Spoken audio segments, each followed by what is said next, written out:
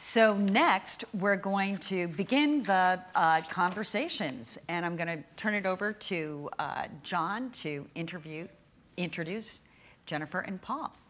Jennifer Please, and Paul, come on Jennifer and Paul, down. come up to the stage.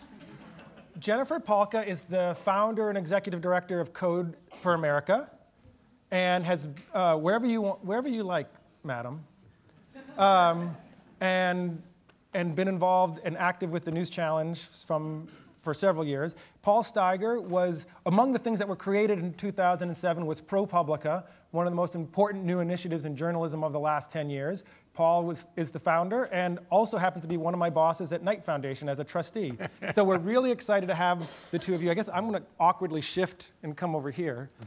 But did you want to be in the middle when I took your chair? yeah, Sorry. that's okay. I'm just going to come off to the side so you guys can talk, because this is really about No, you're making us feel uncomfortable. Come back. All right. Right.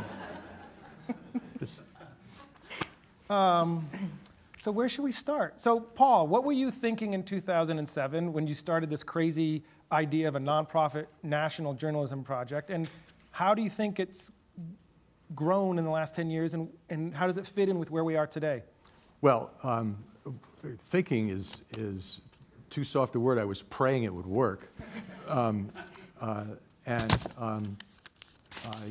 Those of you who know what ProPublica is, it's a nonprofit investigative reporting team. And we came into existence because of what the other Jennifer alluded to a few minutes ago, the downside of the internet, which is that it completely destroyed the business model of journalism, particularly newspapers, and created a need for all kinds of remedial efforts to restore some of the balance, one of which was to mobilize technology, which has been, I think, a revolution in journalism. That's happened over the last 10 years, and that's been possible because of all these developments, some of them funded by Knight, in the tech world. The particular focus we had was investigative reporting, because it was the one that was most hammered by the destruction of the old business model. The other, which somebody else will have to come along to do, is international reporting, which was also hammered. But it's been an extremely exciting 10 years for us, and I'm thrilled at what's happened so far, and my successors have taken over running things, doing it much better than I could have done, and I'm eagerly anticipating what they're going to do next. So Jen, I mean, sort of Code for America arose at this time as journalism, especially local journalism, was shrinking. How much has that driven the work you all have done, especially around open data and pushing out information in a way that's kind of untraditional for the way we would think about it from a journalism background? Yeah, we were just comparing notes about 2007, by the way. You forgot to mention the time that you took off to watch your football games. Oh, well, that's true. The Wall Street Journal. January 1st and 2nd, but then January 3rd we started. But I was trying to figure out what the roots of open data were in 2007. I was really thinking about, I guess it was, when did Barack Obama announce his candidacy? Because in 2007, I was all wrapped up in the world of Web 2.0. That's what I was doing. I was running this event that was all about, it was very optimistic times. All about the web coming back as this sort of participatory medium, and all about what government data was going to do for us. And it was that moment when we had the Sunlight Foundation people come to Web 2.0, and we had this room set aside for Web 2.0 developers to work on state data. I think it was that year. I think that was 2007. I'm trying to get my years right. Yeah, I remember it as the year of the iPhone, and sort of for me, sort of the dawning of the realization that government was going to be a player in this, and that world of tech, media, journalism, and that government was sort of now a player in it because they were bringing all this data together. And it was, I think, one of the first times I think people in the Valley started paying attention to government and that sort of triad and saying, hey, there's really something interesting here. And I think it changed the kind of the relationship. And one of the things we were talking about before was when government comes to the table with data, it's not that actor in the room that we're trying to hold accountable as much. It's actually at the table with something good, and we think about it differently than when we are investigating malfeasance of some sort. It's actually playing with us in that way, and I think that was sort of what started to happen in 2007, 2008. We decided to do Gov 2.0, I think, in 2008, which was the first time we said, how do you apply the principles and values of the participatory web to not just the business of getting a new guy elected, but actually a job of governing. And I think that actually launched in 2009. So it was sort of this gradual, for me, awareness of a world that I didn't know coming more from the tech space. And it's a little daunting to look back at how positive we were then, how much we thought open data would change the world, and how much we thought this was a way that government would always be coming to the table in a more constructive way. Yeah, and I think that you have a marvelous list of some of the great things that governments brought to the table. I've heard you talk about geopositioning satellites, which, think of everything that's hooked to that. That's how I'm a New Yorker, but I wanted to check which subway route was better, and the geopositioning satellites helped me to do that. The weather reports, all are based on government data. But there also are fundamental problems with the way the government tries to use that data, and the challenge of getting bureaucracy to deliver it in its best form. I mean, one of the reasons that one could argue, one of the reasons that the Affordable Care Act, got such a bad reputation was that they didn't wheel out. It might have been an impossible task, but they did not wheel out the program that would allow you to sign up in a way that people could deal with it. The website didn't work when it launched. Yeah, right. It did later work. And it's good to remind us that it did end up working really well, and we signed up more people than we originally thought we could before it even failed. But it was yet another just sort of punch in the gut of, yeah, if government can't do digital, then it really can't implement its policies. And I do think of that as particularly a watershed moment. And in a very practical sense, it was a watershed moment for a whole sort of, I guess, later step in this story, which is the creation of the United States Digital Service and the Technology Transformation Service, which are going to be part of this story as we look at the next 10 years. Those things really wouldn't have happened. I was trying to make them happen, and I absolutely would have failed.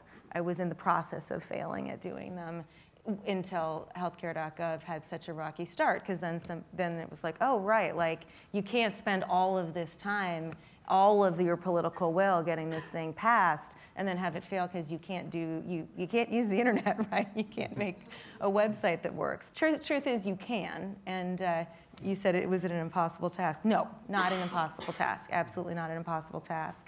But hard in a government context. And in the time frame. Yeah. I want to drill down on some of your lessons from that, especially in terms of the local work. But first, I want to remind you all and folks, or tell you all and the folks watching, any questions you have for this dynamic duo, if you ask them, if you use hashtag #NewsChallenge, I will peel some out and ask that. And then, so before I ask you guys about local and the lessons from healthcare.gov and local, I'm just going to connect in terms of Knight Foundation history. One, I would say in 2007, that first set of grants we announced, one of them was to EveryBlock, which you remember very well, which I think really got the ball going with a lot of these sort of civic data government conversations. And Paul Smith, who was on the technical team at EveryBlock, of course, was on the rescue team that came in and worked with healthcare.gov. So just linking this a Knight Foundation historical footnote. But can you guys talk? And Paul Smith now works with Dan O'Neill, who was at Every Block at Ad Hoc, one of the new vendors. And Dan O'Neill is the one who taught, well, Dan O'Neill and Max Ogden are the ones that taught us how to get data out of governments. This combination of being nice and being mean. Sorry, I just had to throw in more history there. Combination of being nice and being, so how does the combination of nice and mean work differently at the local level? I mean, ProPublica's rolled out in Illinois, its first sort of local initiative. I know that the brigades and everything you guys have learned, that you learned when you were in Washington, is now being rolled out locally. How does this? I mean, the example of nice and mean, this is way before our Illinois project. This was our nursing homes project. And it's a perfect example of what's good and bad with government data. Government collects everything you can imagine about practically every nursing home in America. You know, how many beds do they have? How many stories?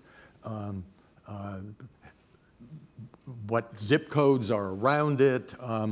And they also include things like how many patients escaped, how many patients escaped and died, how many failed tests there were. But if you try to go in and pull that stuff out, you can't do it because the interface sucks so bad that Max and Dan O'Neill didn't fix that yet. What's wrong with you guys? But it provided a great opportunity for ProPublica, because what we did was we said, I mean, my colleagues who can do this stuff, said, look, we can write code that will allow you to easily extract which nursing homes are the best and which are the worst and where they're located. And you know, an ordinary human being can do this. And then we said, okay, this is fine. We put up the big database, and we update it every quarter, which is when the government updates it. But we said this would be great for local TV stations, because when there's new info that comes down, we can give that to them, and it's something other than shootings and fires that they can put up on the evening news that has real relevance to their community. Which nursing homes are doing great, and we can interview them, or which nursing homes should be in jail, and we can do interviews with them and say, oh yes, you might want to go to this website, and you can look for yourself.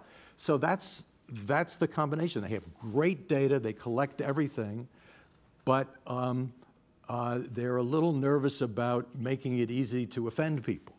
Yeah, because they've been burned so often. Yeah, right. Yeah. I was just on the phone with John Wunderlich at Sunlight talking about, I asked him first what's his story he wants to talk about at our summit, our Code for America Summit in May. And he said New Orleans, and it was just funny because, you know, I think we did a project on blight in New Orleans back in 2012, and it's the same example. I mean, it's easier, I think, to get data at the local level if you are persistent, because it's though you're right, they do collect a lot of data. It's, you know, I think when I got in this field, I kind of had, my vision of it is like you get a data set and you do something with the data set. And it's not that, it's like a dozen data sets or like 3 dozen data sets in different formats that where the fields don't match up. I mean, it's just, it turned out to be a lot more complicated, but when people care, right? People care. If you have elderly people in your family, you may really care about the nursing home care.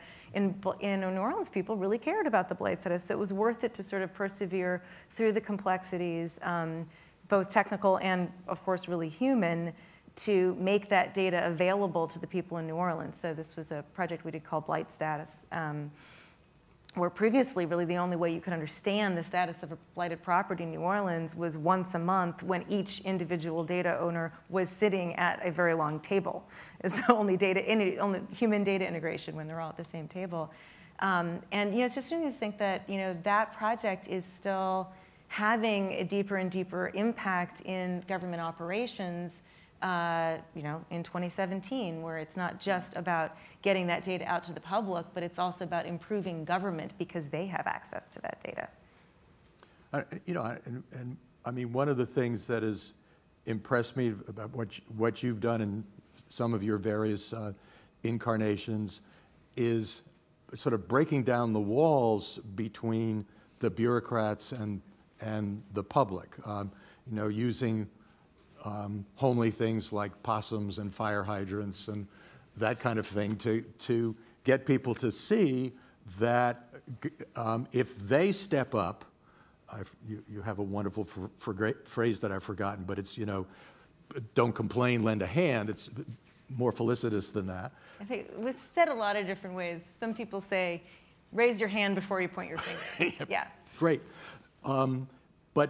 But that makes people feel like they can make a difference using these things.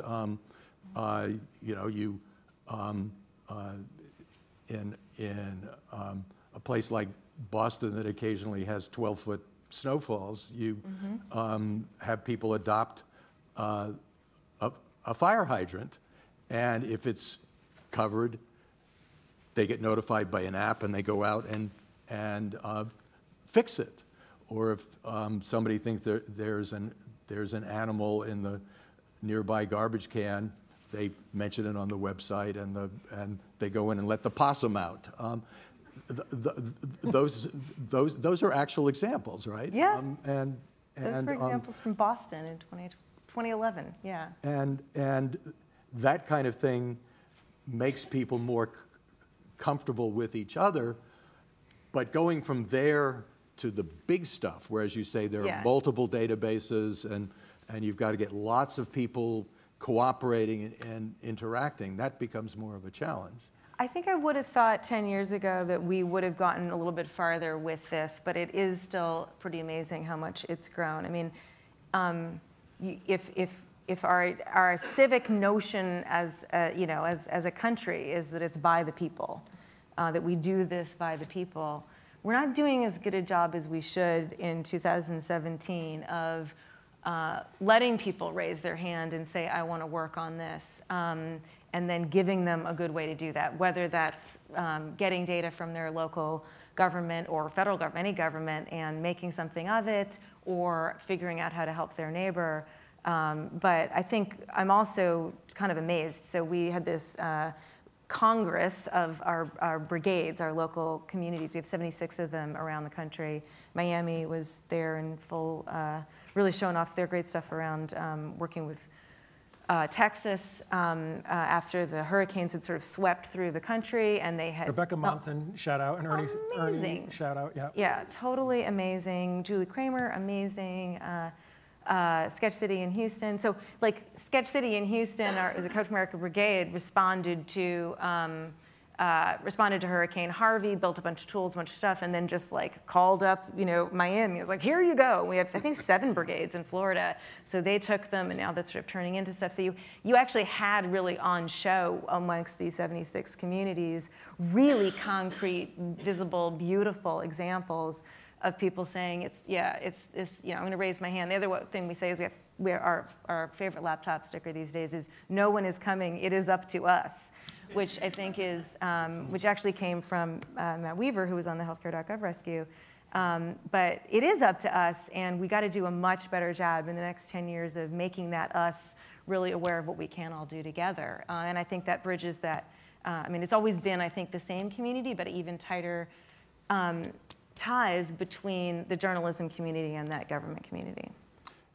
In journalism, we talked about the downside of the web and how it destroyed the business model, but the upside is that there has been a revolution in journalism over the last maybe a little more than 10 years, but certainly the last 10 years have been the most dynamic, where technology has transformed journalism in a way that's just as profound as the invention of the telegraph, the photograph, the lithograph, radio, television, you name it. You know, I mean, my last year at the Wall Street Journal, we won the Public Service Pulitzer Prize for a story that involved a significant amount of tech, and it also pissed off the tech industry. This was about backdating of options, and I won't, trust me, it was a fraudulent way that companies in Silicon Valley and elsewhere used while competing to hire folks. And they didn't really have to do it, but it was easy, and they did it, and it went right up to Steve Jobs, who was the one who called me up in London and chewed me out for 40 minutes, but we were right. And but to do that story, okay, one of the things we had to show was that to do what these companies said they had done with their options would have required more good luck than a $1 bet winning the megabucks. And I had a young reporter, a math major, who could write the equations, but I had to go and beg the business side to use their servers to crunch the numbers for hours overnight, you know, while they weren't using them. In those days, it would take me days or weeks, if I could do it at all, to do something that now a couple of people in the office will not wait for a scribbler to ask them to do it. They will think of the story, and in half a day, they'll have it done. Because there are now people that have both the genes and the training to write code, and the genes and the training to think about news. And that combination has meant that you can get databases crunched, you can get ideas for stories, all kinds of things that simply could not happen now happen because a 25-year-old coder is standing near the elevator with 2 Pulitzer Prize winning journalists, and the journalists say, we just can't scrape this data, it doesn't work. The young man says, there's no data that I can't scrape. And they go down, they get some sandwiches, they come back upstairs, and the data scraper discovers, well, this is harder than I thought, but I can do it. And they work together for a few weeks, and all of a sudden, they have an app that we call Dollars for Docs that still delivers, you know, anywhere from 1,000 to 10,000 page views a day. This is a revolution in impact for society.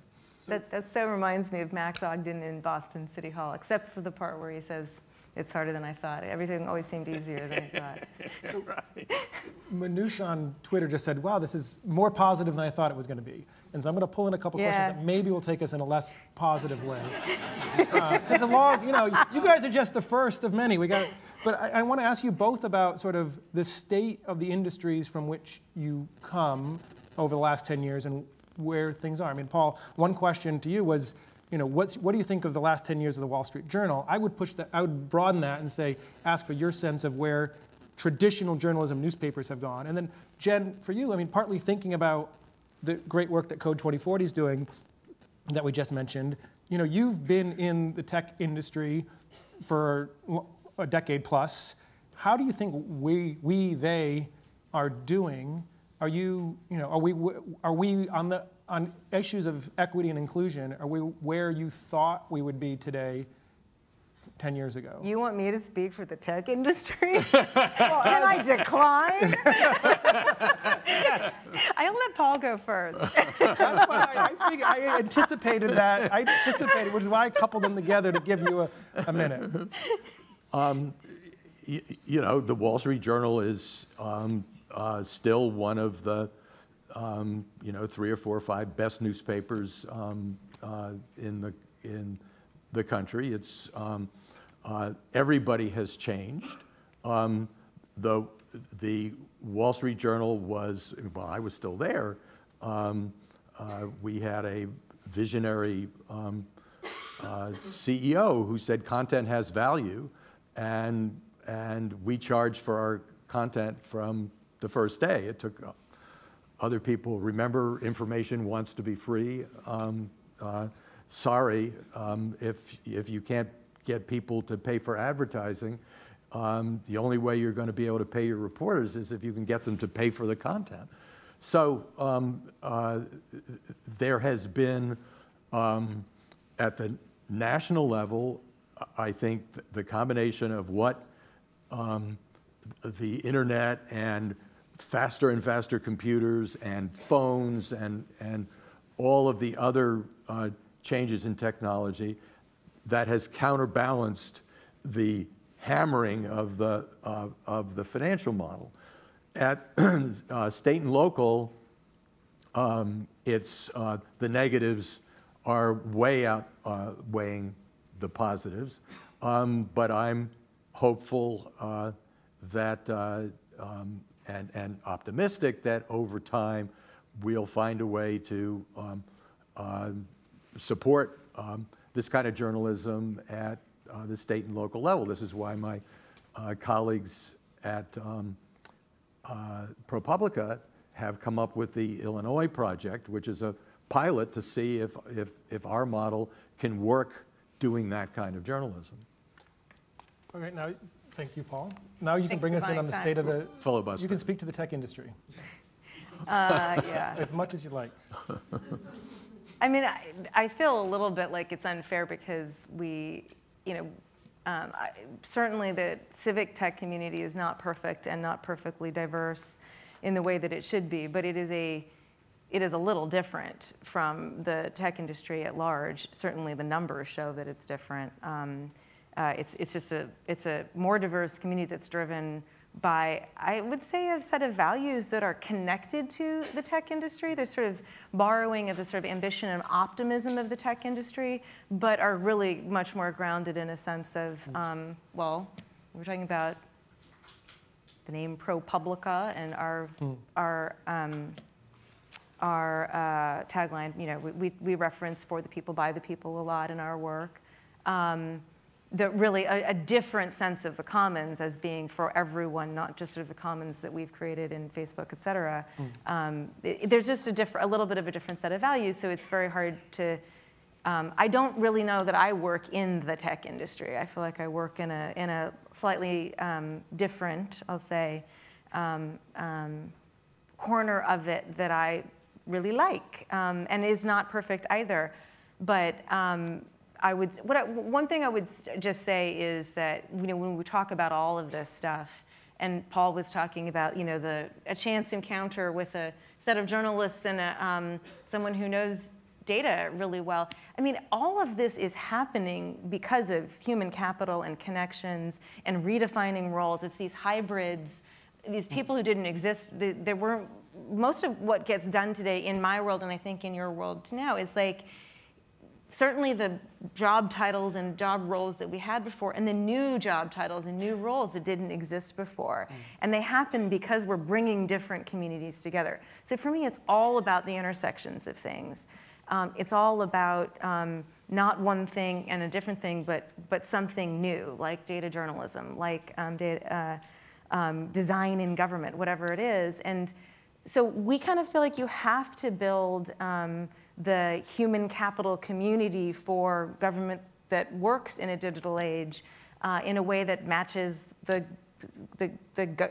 country we're trying to govern. So, you know, we've made a big effort towards diversity. I think in the tech industry, it's still pretty bad, I guess. We're still fighting a lot of fights that we should have fought really a long time ago. Bringing us in for a really optimistic closing, and then you gave us a dose of realism. A dose of realism. I have a piece of optimism here. you know, I mean, here we have someone of the female persuasion who knows from tech like crazy. You know, we both went to Yale. Knew you were going to get that in there.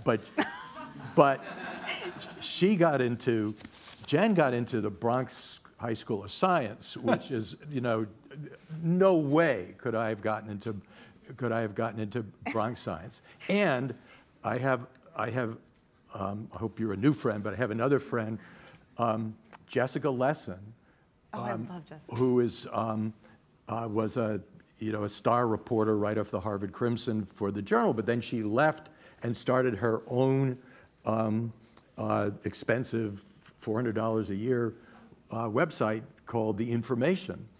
And one of the things that she did recently was to break the story. It's not as colorful as Harvey Weinstein's depredations, but about a couple of these funders in Silicon Valley who would invite, there are now women with startups looking for funding.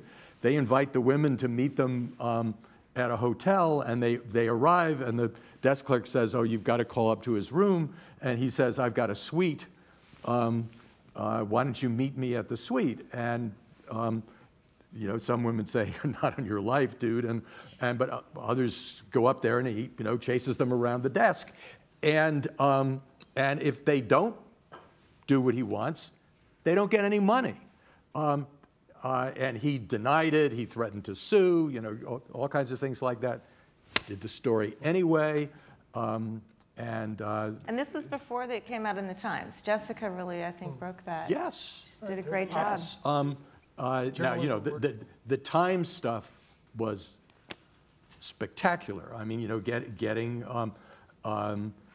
breaking through the walls that Harvey had set up, that was a tremendous bit of reporting. Yep. But so was what Jessica did. It was spectacular, and that set off a cascade of women coming forward in Silicon Valley.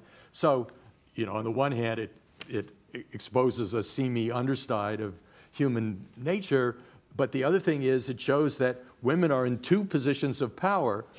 They're doing startups, and they're in a position to expose the bad stuff that's going on. That was a good way to tie it back all in. Things are changing. Thank you guys so much. We're going to step aside now. Jennifer is going to lead us in the second conversation. So thank you. Thank you guys both so much.